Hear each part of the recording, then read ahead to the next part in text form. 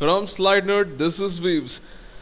Welcome to this tutorial, guys, where I'm gonna be taking the method 2, or the hard way of doing things. Now, as I said in the last vid, I made a very easy way of finding the reverse. Now this is gonna be the traditional and the hard way. So let's see how the output looks. It's pretty much the same. You have 1284, 4821 is the reverse. So let's see how that's done. There's something pretty interesting about numbers, and you guys definitely did this in your mathematics. Take a number 1, 2, 3, 4, probably return something like this: 1 into 1000, 2 into 100, 3 into 10, and 4 into 1, right? And this is more like this. It's 1 into 10 raised to 3, 2 into 10 square, 3 into 10 raised to 1, 4 into 10 raised to 0. So what happens, as you guys can see, is there are digits, that is 4, 3, 2, 1. That are your digits, right? And you have this tens coming up. So we need to find a way to remove the tens. So what we do is we do something like this. We divide by 10 and we take the remainder to remove the tens out. So we get 4. Check it out. This 4 is also the last digit. Now if we divide the number by 10, we get 1, 2, 3. Now you guys are probably asking, why don't we get 123.4? Remember, 1, 2, 3, 4 is an integer, 10 is an integer. Integer divided by integer is a number without decimal points in Java. You know that very well. Next, again go one step, take this 1, 2, 3, take the remainder with 10. This time you guys will notice that you get 3 over here. Again, take 1, 2, 3 and divide that by 10. You get 1, 2. Now, you guys are probably thinking, what the hell is going on? Nothing. We are taking the number, we are taking the remainder with 10 each time, and we are dividing the number by 10 each time. Next, you have 12. Take the remainder with 10.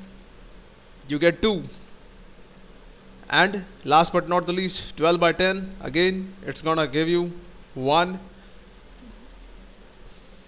And over here, I'm gonna take 1. Take the remainder with 10.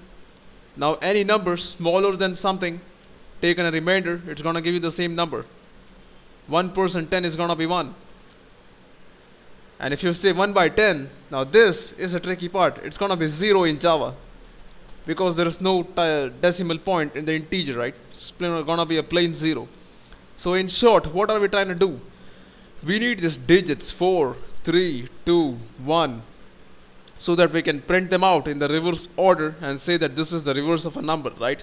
To get the digits, every time we take the modulus with 10 and we divide the number by 10 so that we can get the next digit. Like you got 4 first, then you want 3, then you want 2, then you want 1.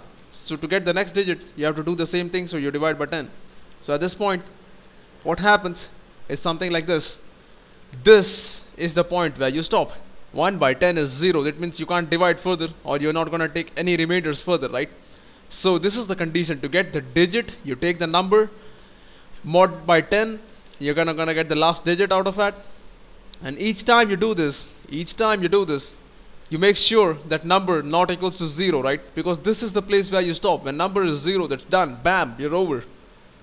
While number not equals to 0, keep dividing, taking the remainder by 10, storing that in digit. Make number is number by 10. That's exactly the steps which we did here. Number by 10, store that in number, because you see 1, 2, 3 goes here. This 1, 2, 3 becomes 12, this 12 goes here. So we need to store this number by 10 inside the number. So let's go ahead, get this up and running, and see how this works. So here in NetBeans, I have an empty project. I'm gonna ask the user input. There's a buffered reader, and this is println statement which is enter the number, and it's gonna be integer.parseInt. I'm sure you guys know what it means by now. So let's go ahead. We'll make a variable called temp, store this number inside that, and we'll say while temp not equals 0, simply divide by 10, and this is gonna give the digit, right? So we're gonna have, we'll say system.out.print. We'll simply print this out directly. This is gonna directly print the digit, and every time we say temp equals to temp divide by 10. Alright, so let's see how this goes. We'll put a system.out.println statement at the end for a new line. Alright, we are done. Let's say Control S, Shift F6, enter the number, say 1, 2, 3, 4, As you guys can see, 4 3 2 1 is coming. We are done with this program. It's pretty simple, right? So now I'm going to find the sum of digits of the reverse number. Now if you guys remember how to find the sum, we always have something which says 0 at the start and we keep adding stuff right inside the loop. So let's go ahead and see how that's done. You have 1 2 3 4 percent 10, which is 4, right? Now we need to add these digits up. So we say a digit is number percent 10. We store this thing inside a digit. We have something called sum equals to 0. Before the while loop, we have this variable called sum is 0. Then we add 4 to the sum, so it becomes 0 plus 4. Then now sum becomes 4. Alright, that means this 0 plus 4 is stored inside the sum.